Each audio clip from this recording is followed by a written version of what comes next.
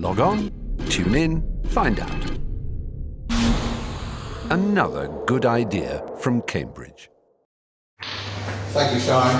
I'll talk about CSR. And in particular, Shai has asked me to talk about not quite starting the company, but what we did once we started and the sort of things that we thought were important. Just to remind you, CSR is a company that started in Cambridge 5 years before it floated on the London Stock Exchange. Started in April '99, and we raised a total of $85 million before we floated. We've now floated, and we're a company on the London Stock Exchange with a market cap of about £1 billion round about, and turnover of about $700 million per year. And in fact, there were 9 founders of CSR, and indeed none of us at that time had actually started a company. We had worked in small companies, and indeed worked in large companies, but we hadn't actually started a company until then.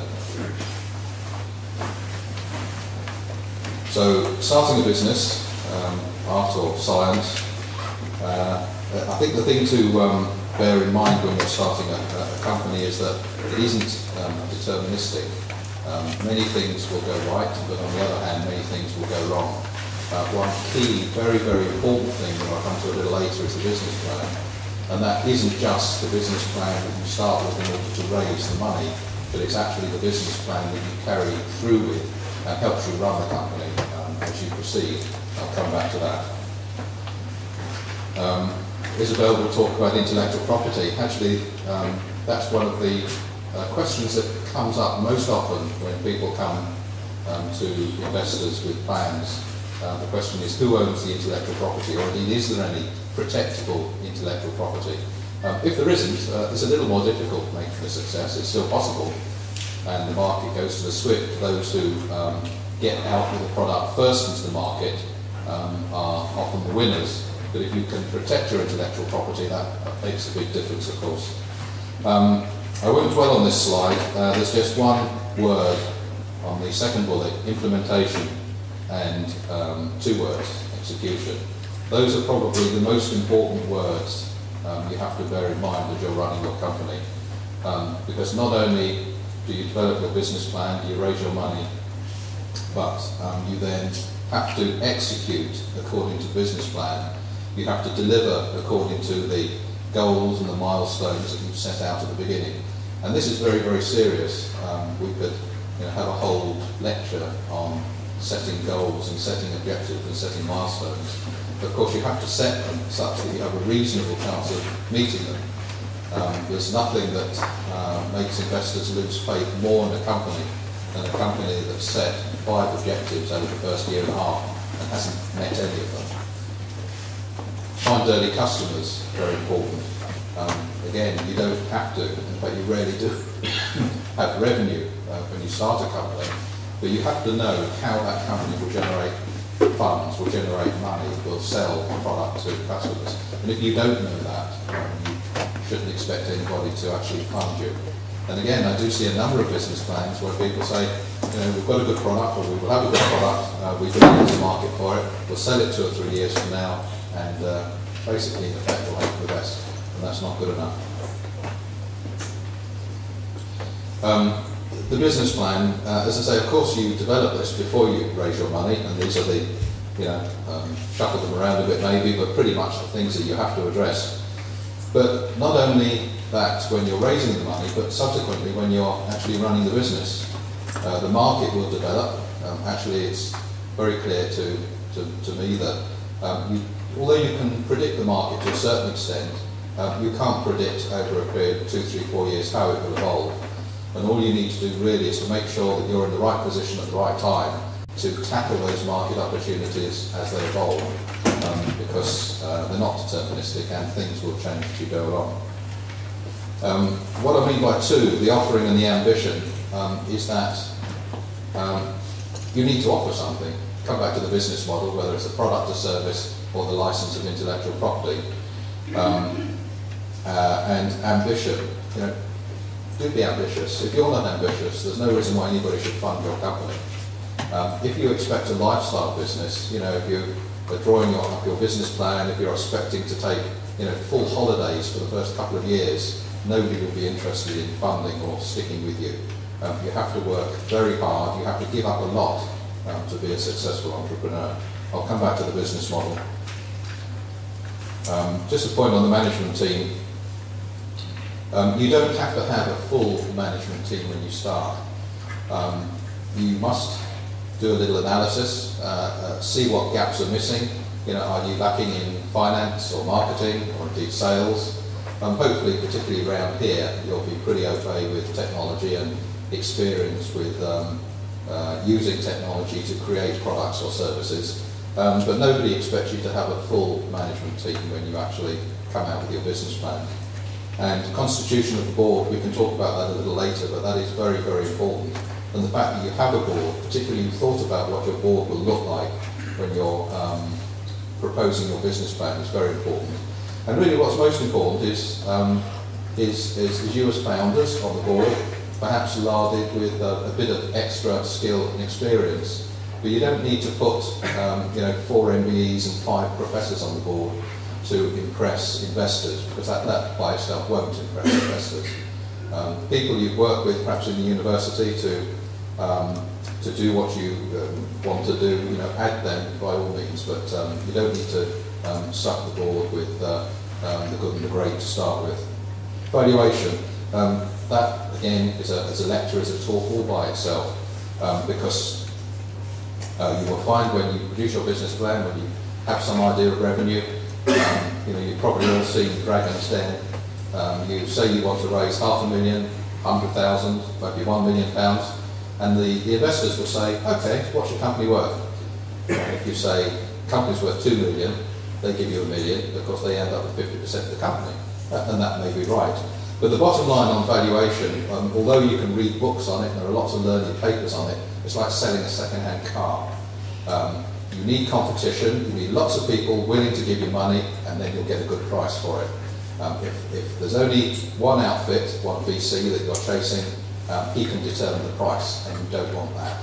So if you want to talk about valuation, if you're close to it, let's have a chat. But basically, bottom line is, company's worth what you can get for it.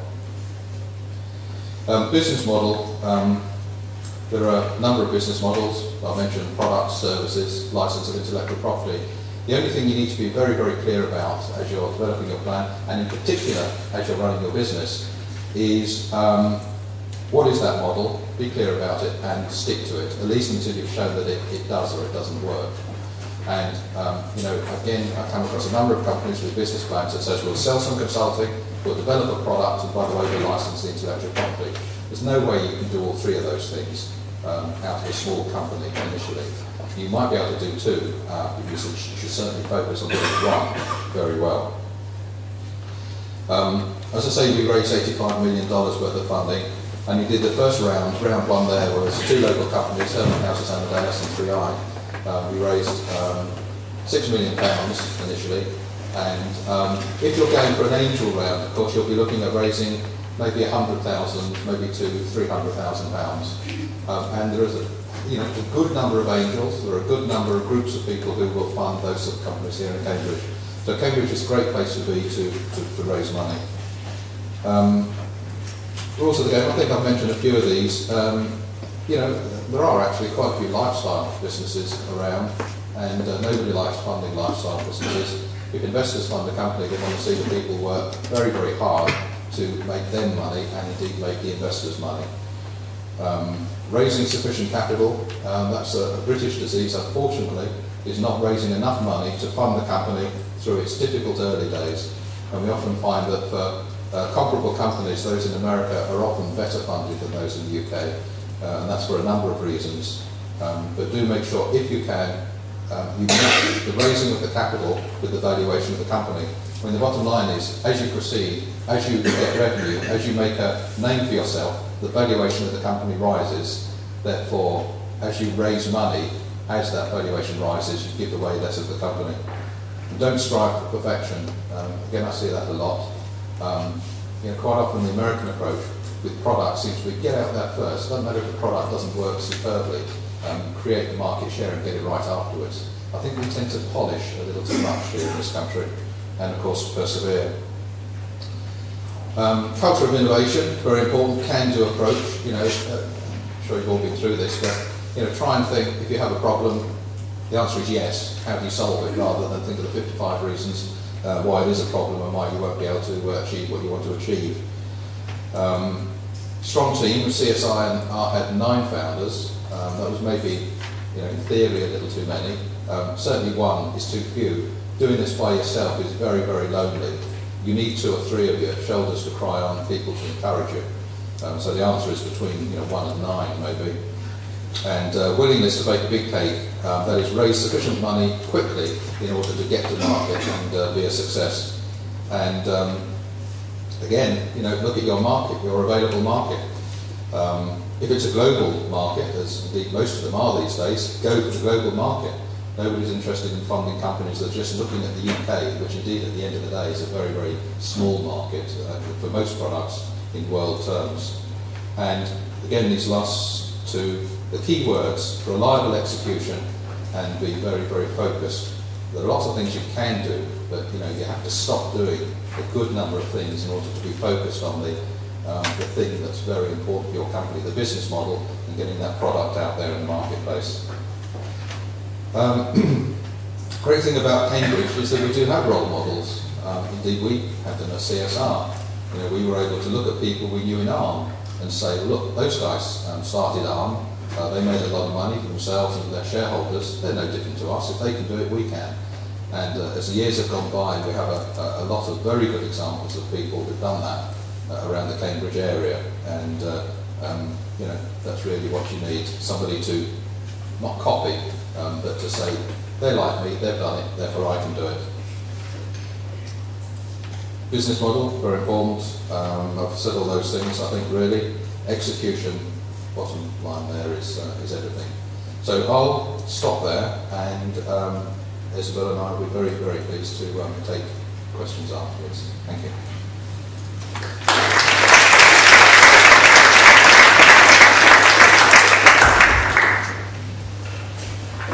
Thanks, Phil. Well, Phil's talked about the interesting side of being an entrepreneur running a business. I guess my job here tonight is to be a bit of a boring lawyer and talk about some of the downsides, the responsibilities of running a business. I did notice that on Phil's last slide, one of the things he didn't mention was speak for a lawyer. I hope by the end of this evening you'll bear that in mind. Because, as I say, my role is a counterweight to make you think about responsibilities. Because when you run a business, there are lots of duties and liabilities that you're quite likely to take on board. And in this respect, I'm talking about things that are other than just pure financial duties or responsibilities. So one of the first things I'd like to do this evening is talk about limited liability. Really, I'd like to debunk the myth of limited liability.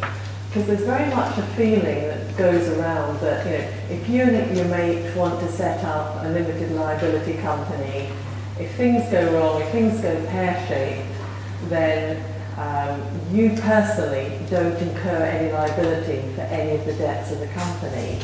And if things go wrong, you and your mate can walk off into the sunset whistling a happy tune. Well, that's not the case at all. It's far, if you like, it's the other end of the spectrum. So apart from, let's say, a cowboy builder who's just doing everything in cash, you could perhaps get away with that sort of thing. You are going to incur liabilities in your position as a director, as a person running a business. This sort of situation has partly arisen because of all the sort of well-known examples of corporate collapse that we've all heard about in the last few years, good old Enron. Okay, Enron happened in the States, but it's cast its shadow over UK law as well. And this year, UK Parliament is bringing into our legislation an act called the Companies Act 2007, which sets out the duties of directors, i.e. what directors must legally do. This is a huge piece of legislation. In fact, it is the largest piece of legislation ever enacted by our Parliament in the UK. So that goes to show how important the government feels regulating what companies can and can't do, what you, when you start a company and run a company, can and can't do is.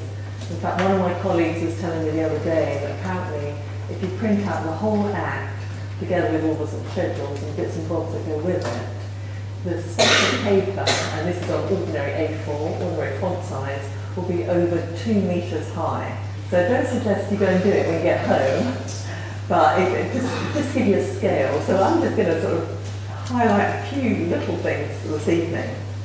But directors' duties is one of the main focuses of the Act, because what that Act does is bring in a duty on all directors to act in a way that they consider in good faith is to be the most likely to promote the success of the company, having regard to all the interests of the members of that company. So all directors now have to act in good faith, and every time they make a decision, they have to think, is this decision going to promote the best, is this likely to be the best decision to promote the best interests of the company? And the Act in question lays down a list of sort of non-exclusive factors that you as directors are going to have to take into account when you're making decisions. And those factors are things such as you've got to take into account the interests of your employees. You've got to take into account the need to foster good relationships with suppliers and customers. You've got to take into account the interests of the environment and the community. So obviously as a director you wouldn't be printing out the relevant Act, because that's not going to help the environment. You've got to take into account the interests of all the members as a whole of the business. So there's a huge list of factors that you've got to consider when you're making decisions. We don't yet know in practice what that's going to mean. We're waiting for more guidance as to how you as a director are going to have to do that. But at the very least, it's going to mean when you're making decisions, you're going to have to start documenting the fact that if you like, you tick the boxes, you thought, right, I thought about the environment, I thought about the community, I thought about my employees, now I'll go on and make the decision. Because that's the other thing that the Act in question brings into being. It was described in the House of Lords as introducing a double whammy. This expression the House of Lords don't use very often. But what they meant was, not only does it introduce this whole new concept of liability for directors, it also enables shareholders who think the director hasn't acted in that way, hasn't taken into account the environment when making that decision, they can sue the director personally for that breach of duty. So things are going to get more difficult in theory anyway. And so as directors in a company, you're going to be really needing to think about issues such as liability. And so, for example, you'd want to ensure, if you're a director of a company, that you have a contract, a director's service agreement with that company so that they would indemnify you and provide insurance in case a shareholder sues you. So it's a sort of piece of paper that at the time when you're setting up a company, and we're all in that position, you've got all the excitement of the business plan, investors running in and out, but you've got to think of those basic things. The other aspect I wanted to highlight, without sounding too much like a prophet of doom all the time, is shareholders' agreements. Now, again, this is something that's often overlooked when people are setting up a company.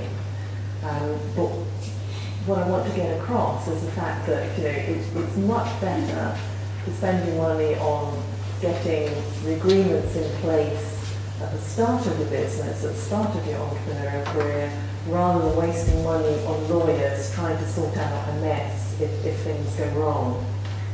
And I like to think about shareholders' agreements as being a bit like prenuptial agreements.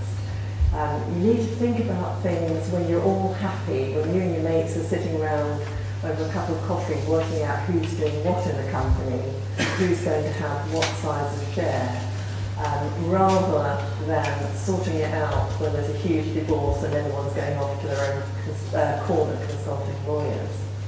Because what a shareholders agreement is a contract, an agreement between the shareholders that sets out their rights between themselves. So it deals with the number of shares, which is the sort of thing you would be thinking about anyway. So if you're getting friends and family and angels to put money into the company, it's very easy to say who's going to have how many shares. But what a shareholders agreement does is say, yes, we accept how many shares you can have, but what can you do with them? For example, if the business isn't doing too well and one of the shareholders wants to sell their shares, can they do that? Can they sell them to any third party? If you're a small company, you might not want them to sell to any third party.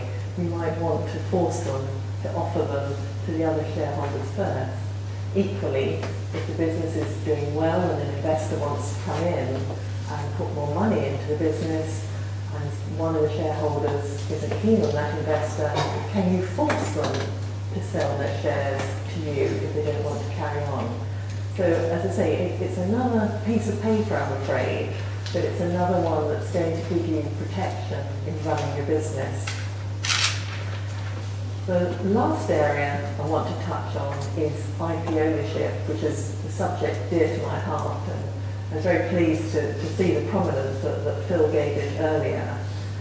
I think the problem with IP, intellectual property, is its name, because the word intellectual, it comes slightly off-putting. I don't know, what is it? It's touchy-feely stuff, I can't get a hold of it. I think that's the wrong way to think about intellectual property. It's really important to think about it as a physical asset in the same way as any other asset you might have, like your car, your house, or other kind of property. And as Phil says, the fundamental question that everyone is going to be looking at who wants to invest in your company is going to be the question of who owns the intellectual property. So it's absolutely vital that that's sorted out right at the very beginning. And it's one of those things that it sounds quite straightforward. Well, hey, I came up with the idea, surely I own it. Well, that's all very well and good, but for a lot of you in sort of like situations where you might be part student, part business person, part doing a bit of work on the side, you've got to ensure that the ideas that you're going to be using to take your company forward are the ideas that you own and aren't owned by, say, the university or that company that you were doing a bit of work for at the weekend. Because that's where things go terribly wrong.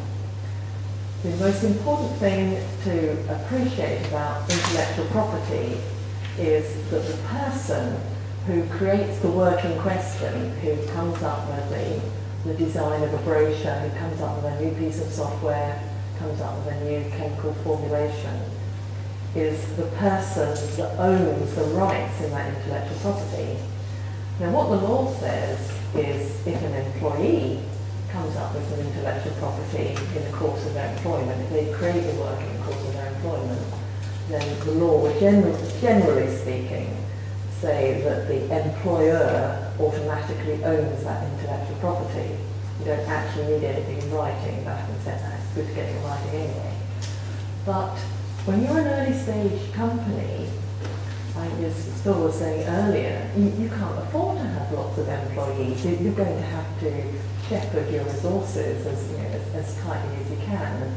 So you often will be tempted to start outsourcing things. So the design of your website, the design of some software that's going to work with your particular application,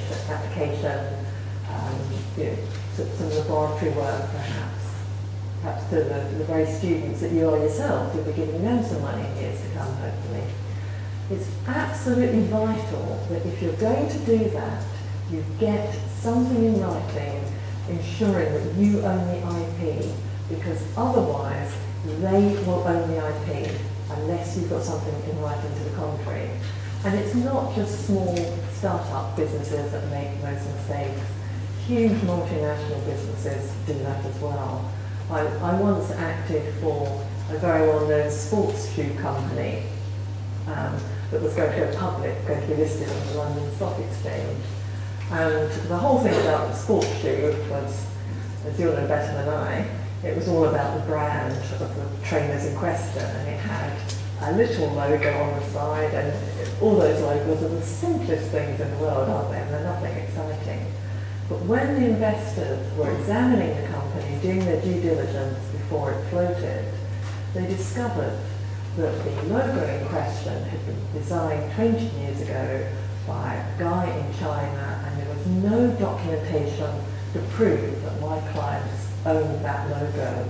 And the whole float was nearly pulled 10 days before it was about to go ahead. And we then spent those 10 days rushing around with, you can imagine, detective agencies and all that sort of thing, private investigators, trying to track down this guy who didn't realise how important he was to the whole huge business. And as you can imagine, my clients ended up having paid quite a large sum of money because we were somewhat against the clock, and it was easier to pay than argue. But that's one huge example, but there's lots of smaller examples where that sort of thing has gone wrong. So that's a very sort of quick gamble through some of the issues I think are relevant to starting off with a business, and there's a lot more documentation that a business ideally needs at the beginning. I think Shire has put on the handouts a mention of Launchpad, which is a hopefully user-friendly guide to starting a business that my firm has produced. It's available on the internet, so feel free to log on to our website to access that, because it talks you through the sort of issues that sort of things I've been talking about, but also in greater detail, and many others as well. If you want to have a look at that. So, thank you very much.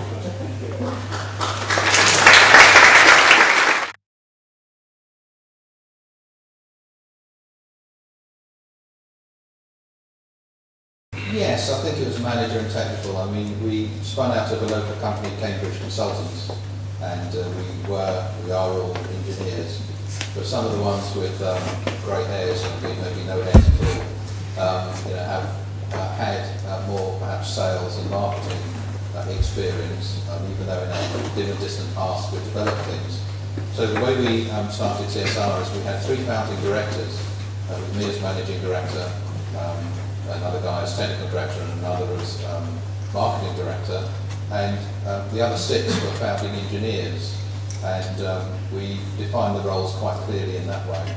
And when we came to the VCs, we said, look, here we are, we're lacking certain skills. We know not as much about manufacturing chips as we should, and we don't know as much about finance as we should, although we'd all run spreadsheets and dabbled at being financiers.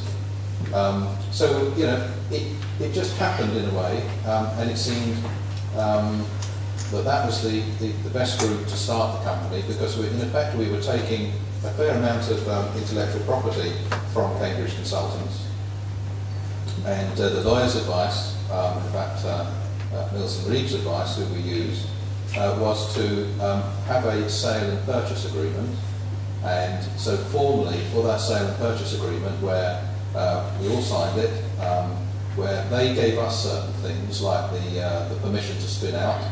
They gave us some intellectual property and they licensed other intellectual property to us, and in return we gave them some equity in the company.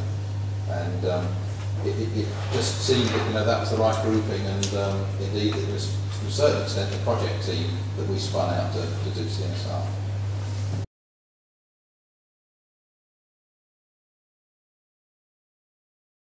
First question on controlling costs. I think maybe this is a general point that you should think about when using lawyers, or indeed using any professional services, is you should treat your lawyers in exactly the way you treat your plumbers. So you wouldn't have a plumber come in, fix your radiator and then send you the bill afterwards. You'd always ask for a quote.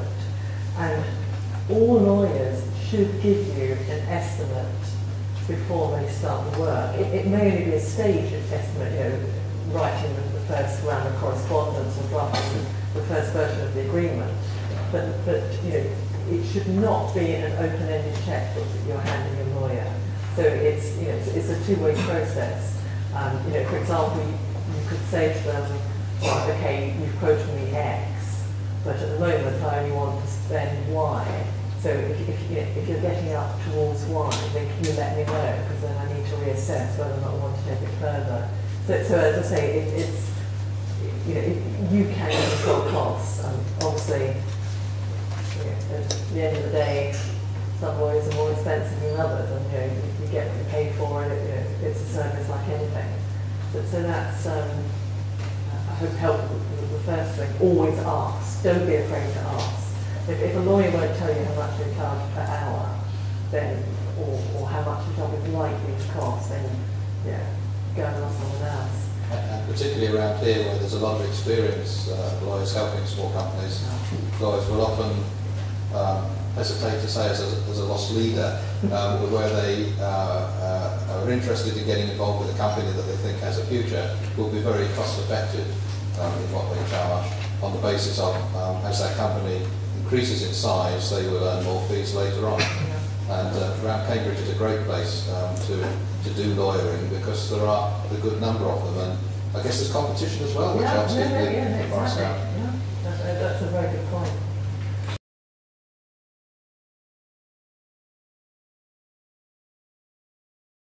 I think the thing is, there are standard agreements when you're getting together to form a company, like Isabel's mentioned, service agreements, directors, and employment agreements for staff, and indeed investment agreements.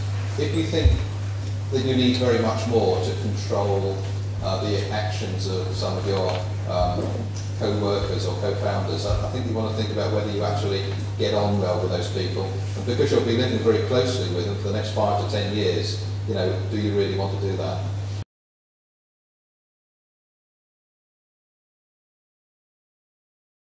No, that's one of the advantages of having 9 people.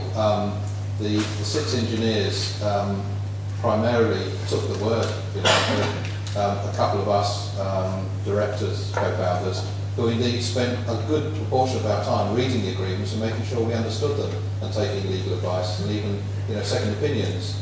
And because we were on exactly the same wavelength as our co-founders, you know, we're all pointed at the same sort of goal in the future. You know, they took our word for it, and were able to get on and do the engineering. So yeah, that's how it works.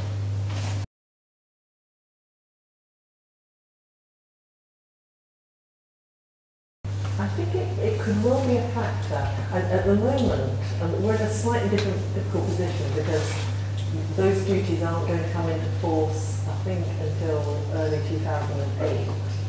And the government is going to publish more guidance on what is actually meant by that, apparently in July this year. So that might help us. But I think that's a very good point. If you had a director who clearly was incompetent in certain of those areas, then it is going to be very difficult to show that he had, he was promoting the success of the business. And one of the things we'll be looking to people like Mills and Reeve to advise on, you know, if there's 2 meters of documents, okay, but what are the important ones, and what do we need to take account of? You certainly don't want to be reading 2 meters of document yourself. Yeah. And the answer, I think, is, you know, quite a lot of it probably is not relevant, but only time will tell, I guess, with case precedent. Yeah. The question is, you know, do we actually need that? Is anything broke? Why do we need 2 meters of the New Companies Act? I don't know. That's Enron, the shadow of Enron. That's why they're all coming over here. It's easier. Yeah, it's true.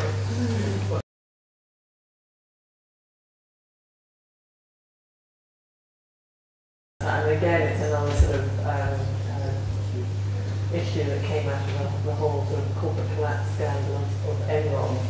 The way that we've interpreted it in the UK is to ensure that companies have non-executive directors on their boards who can sort of, if you like, keep a controlling eye. Phil, your views on looking non-executive directors? Yeah, from an early stage at CSR we had non-execs, and you should have people who can add value to the business and know something about your business, or understand how a company should present itself in the city. And those are the key things. And of course, as companies become public, there are all sorts of Cadbury and Greenbury guidelines as to how boards should be constituted. But it isn't something that you should get overly concerned about, in my view.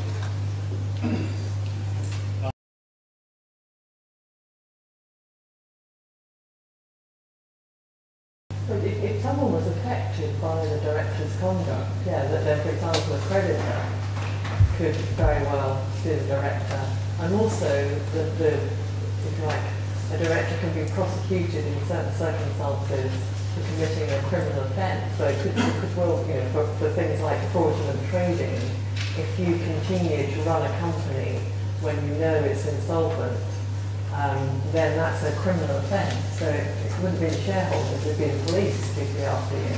So it's a whole can of worms, and that's why you should never take being a director lightly. If your mate says, "I'll give you a couple of shares and I'll put you down on the form as a director," is that okay?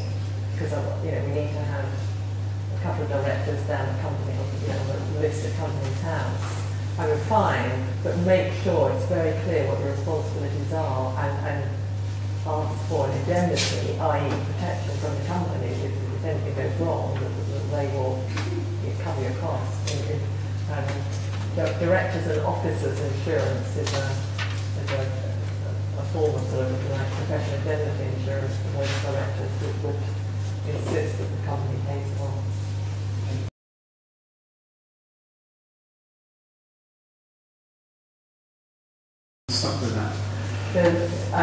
You're right, that's generally speaking the current position.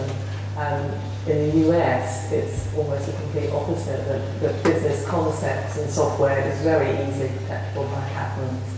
There's been a lot of debate in Europe about sort of going down the US route, but a lot of people have argued the contrary, that it's just not appropriate form of protection for software.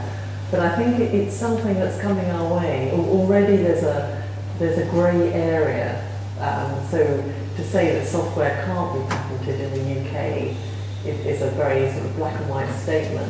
It's fuzzy already around the edges. So I wouldn't be surprised if it happens in the next 10 years or so.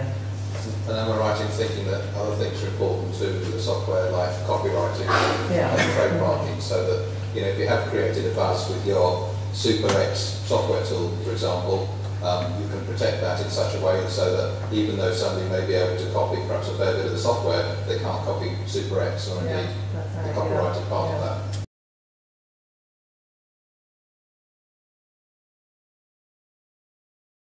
It's a good idea to get them to help you out, but it's important that they sign up.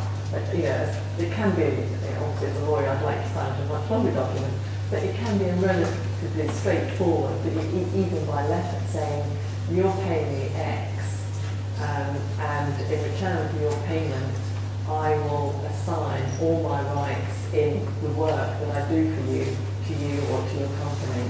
But you must have a clear agreement, because otherwise they will own those rights. I mean, it's without a doubt. You should still get them to sign a piece of paper.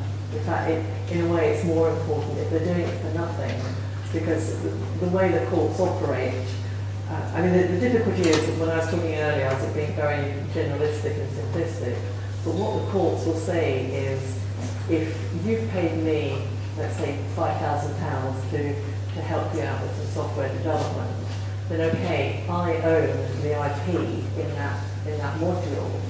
But if we went to court to argue, the courts would probably say, well, okay, Isabel, you own the IP in that module, but that chap has paid you £5,000, so he's always got some rights in it. And probably what the courts would say is, you have got the rights to use that module in your software package. But what the courts would probably go on to say is, well, at the time, it was only contemplated that you'd be using that in your software package for your own internal business use. you wouldn't be selling that package to other people. So the whole limits of what your rights are, what my rights are, would be fuzzy. But as I say, that's only in the situation where you pay me money. If you haven't paid me any money at all, then of course going to say, well, sorry, why should she give you that IP? So as I say, it's even more important.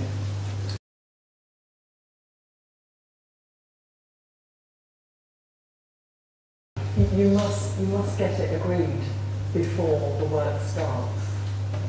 Basically, just a simple agreement. Yeah. I mean, I wouldn't recommend this, but even if it was an exchange of emails that made it clear that your intention and their intention was that everything that came out of that relationship was owned by you, then that would be sufficient evidence. In an ideal world, you'd be looking for a manufacturing agreement, or whether the particular outsourcing was a consultancy agreement. Yeah. The more evidence that you've got that that's what the parties agreed, then the better position you would be in. Because otherwise, you don't want to get in the position of 5 years later saying, well, actually, I quite like that IP now. Can I have it, please?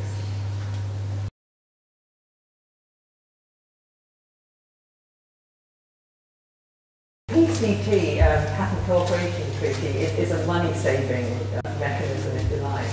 Instead of having to go to every single country in the world and apply for a patent, you start off your patent application in, say, the US or the UK or Europe, and then you have a certain period of time whilst you develop your invention, whilst you develop the product, whatever it is. And after that period of time, you can then decide whether you want to expand it into the countries of the PCT. So if you like, it's a breathing space before deciding whether or not to lash out on spending patent fees in a large number of companies. So it's a very good device, and one that's used frequently by companies.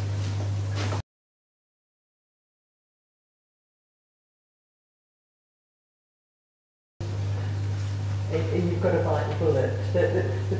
Going the PCT route at least enables you to defer the fees for as long as you reasonably can. But there isn't a way to save money. I mean, it's one of the really problematic sides of patenting, that it is expensive. I mean, the only way to do it is to try and get investment at an earlier stage. But that's easier said than done, really. I'm afraid there's no magic wand there.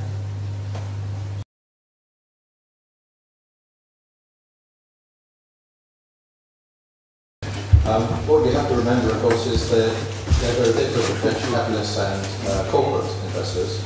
A venture capitalist is primarily concerned with the use of capital, and the best use of capital to invest in your company in order to increase the size of that capital.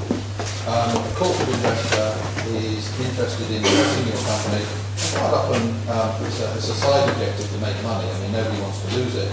So Intel, for example, and Sony and Philips and Siemens and others invested in CSR as corporate investors. But our objective and their objective was to work with them in order to develop technology that could be used in their products. And we didn't do special projects. I mean, we were developing Bluetooth chips, standard chips that we would sell to everybody. So, in fact, one of the intellectual property agreements we had with one of those corporates was perhaps one of the biggest documents that we developed. And that was to say, well, look, who owns the intellectual property as we go along? Bear in mind that CSR, when it develops its chips, is going to sell those on the open market.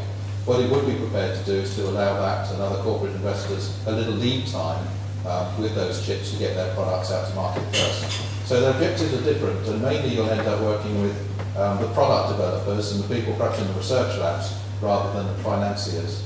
But they're very complementary. So I would say that corporate investors are actually just as important as VCs, but they're different. I've not got very much to add on what Phil said, other than the fact that the whole problem with the VC is this concept of looking for potentially an early exit. In both cases, what I would say is it's very worth taking advice before you sign the heads of terms. One of the problems that we frequently see is that we will sign heads of terms, the outline bullet points of the deal. They sign them because they're not binding, they're not really binding. They think, oh wow, when it goes down the line, we can always change our minds. But although they're not legally binding, it's very difficult to negotiate away from that position. That's a very, very important point. The VCs will say, perhaps, this is a light and easy document, it's only 2 pages, there are 20 bullets in it which will define the way that we will develop our investment agreement with you. But as soon as you sign something like that, even though it might not be legally binding, you start to go down a certain path.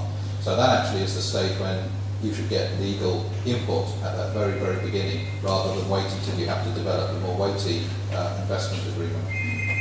Yeah.